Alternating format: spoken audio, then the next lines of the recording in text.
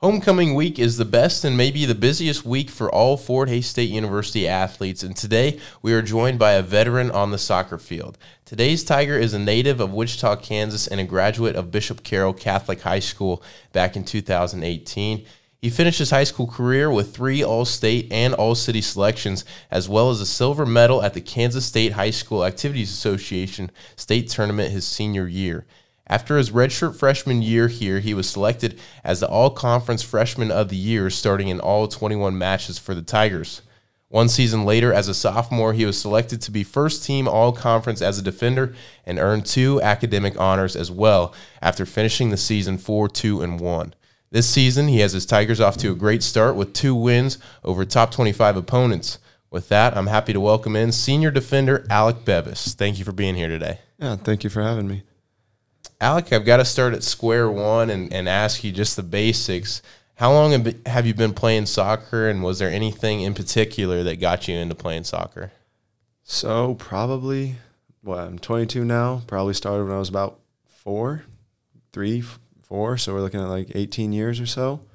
Was there anything in particular that got you into playing soccer? Was there a sibling or a dad?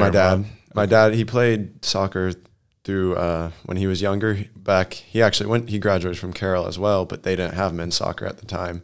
But yeah, he kept playing it, loved it, and then my older brother played it, my older sister played it, and so I just followed in suite.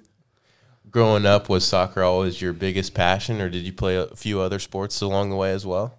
Soccer and basketball, those were my 2. I played baseball for a little bit, but it wasn't for me. Then my 8th grade year, I played football, and it was fun, but yeah, it's always been soccer and basketball for me. Do you have a favorite soccer player right now, a guy that you follow and try and model your game after? Or? Not really.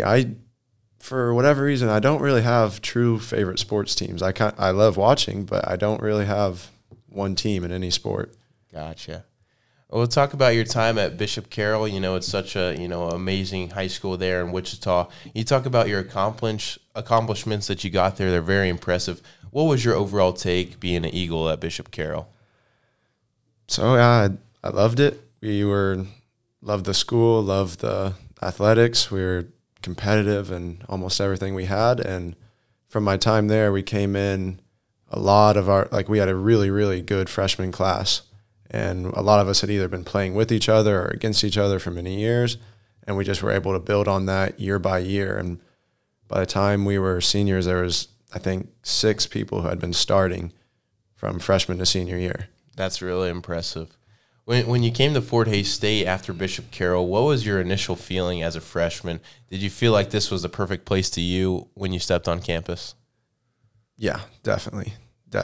I came here, I'm a chemistry major, I met with the department, and everyone I met was very welcoming, very excited for me to be there, so that was a very good sign at the very beginning.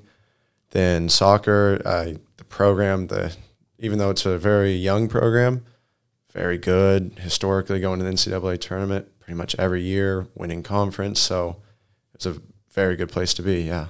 That's awesome. You answered that perfectly and kind of predicted the future. My next question for you was going to be what your major was and what you plan to do after you graduate. So, just to reiterate, I'm a chemistry major with a biochemistry emphasis. After I graduate here in the spring, I'm planning on attending graduate school and hopefully pursuing a PhD program. Have you been sending your applications out so far, and do you have a few options out there? So I haven't quite started sending them yet, but I'm trying to get my list of schools and the professors I'd hopefully work for kind of compiled, and then what each of those schools require as far as acceptance. That's great. Yeah. That's great. Moving into soccer a little bit now, you guys are off to a great year so far. You've beaten a couple outstanding teams like we mentioned earlier, and you've also had your fair share at traveling already. So far this season, what has been the highlight for you? Really, I really just like getting with all the guys together. I mean, every year you always have new people leave, new people come in.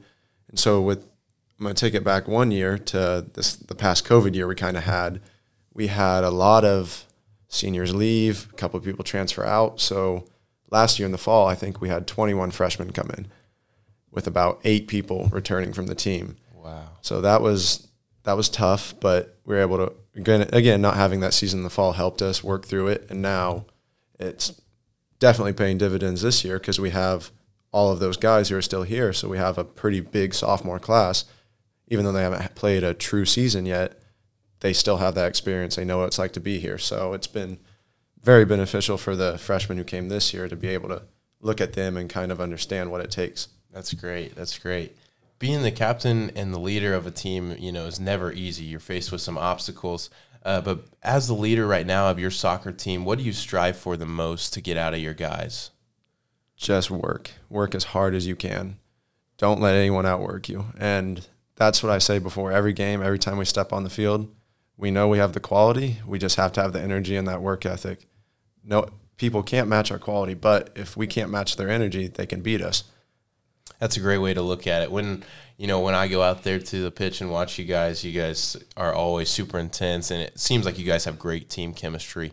When you look at your team right now, when you guys go off the field, what's the identity there of your guys' team? Are you guys pretty comical? You guys have some jokesters? Are you more laid back? What's it like? There's a pretty good mix. Like, especially with our team, I think it's a pretty unique team when you compare it to the other ones just because of all the international guys we have. So it's great just to you see all the different perspectives. Like, we have a couple guys from Japan, couple guys from England, Australia, South America, like just little bits and pieces from all over the world, different culture, different background. Really just learn a lot.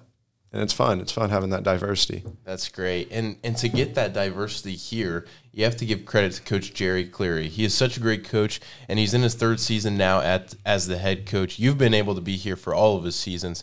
Can you tell us what he's like as a coach and what he's been able to do already so far with the program? So he's a good coach, very tough coach. He expects the best out of us, but he's also a really, really funny guy. Like, me and all our teammates say, like, I don't think I'll ever meet another person quite like him. And, yeah, so he expects the best out of us. He really does push us to be best we can be, but he also knows how to crack a couple of jokes, sometimes too many. That's good. That's fun. Moving forward, what are you and your team looking to accomplish this season? And if you had to mark some of your top goals moving forward, what would those be? So now that we had our conference opener last Saturday against Rogers State, which is the other top team in our conference, we were able to come out 3-1 on top. So now it's all about just keep on winning.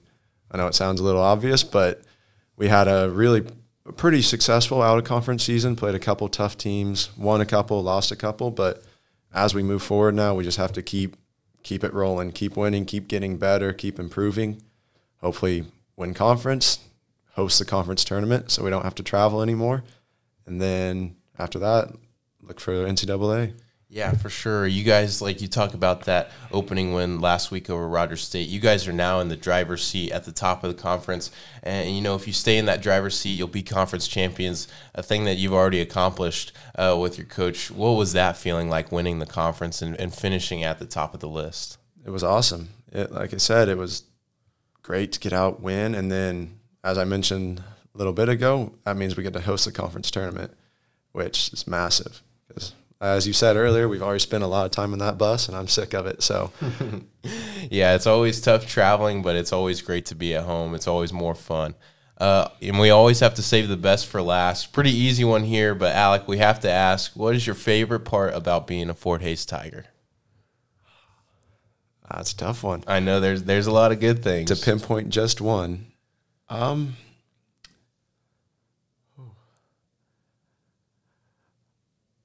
I'd have to say probably the sense of community, sense of togetherness. I mean, every time, the community feeds off of the college feeds off of the community. Especially like football game day, like you can see Fort Hays Tigers, Fort Hays colors all over the city, all through downtown. Everyone is really together in that sense. And I think the people in the community really care about the college students, their success. Well, that's great. Thank you, Alec, and thank you all for listening. That was Alec Bevis, the all-conference lockdown defender for the Fort Hays State men's soccer team. From Jaxson Webb and the Tiger Media Network crew, go Tigers.